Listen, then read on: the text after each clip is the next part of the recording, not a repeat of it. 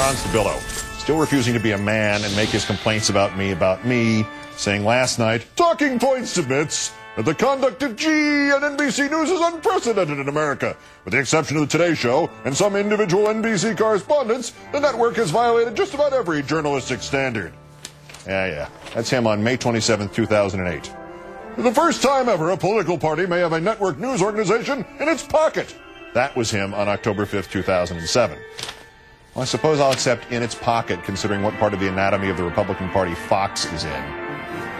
The runner-up, last night's winner, Senator Joe Lieberman. We told you that despite Pastor John Hagee's sermon that caused even Senator McCain to renounce his endorsement, the one about Hitler being heaven sent to cause the Holocaust, to hunt the Jews so they'd move back to Israel, Senator Lieberman will be sharing a stage with Hagee at one of Hagee's so-called Christians United for Israel summits in July in Washington. This afternoon, a statement from Senator Lieberman.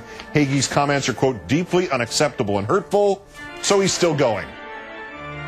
I'd lapse into self-parody here, Senator, and mock you, but obviously you're doing too good a job mocking yourself.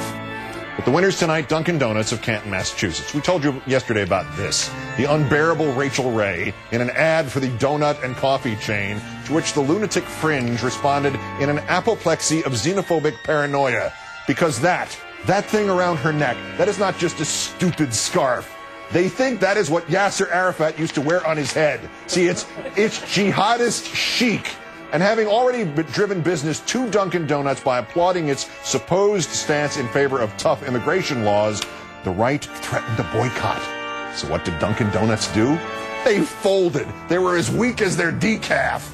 In a recent online ad, Rachel Ray is wearing a black and white scarf with a paisley design. It was selected by her stylist for the advertising shoot. Absolutely no symbolism was intended. However, given the possibility of misperception, we are no longer using the commercial.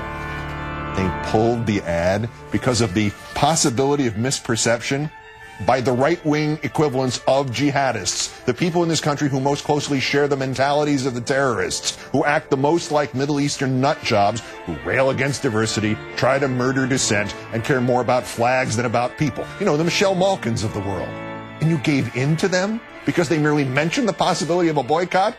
How about this? How about the rest of us boycott Dunkin' Donuts for giving in to fascists like Michelle Malkin? And for giving weight to perhaps the most absurd idea the lunatic fringers have ever belched forth. That there are terrorist scarves! Terrorist scarves! Dunkin' Donuts. Time to stop buying the donuts. Today's worst person's terrorist scarves in the world.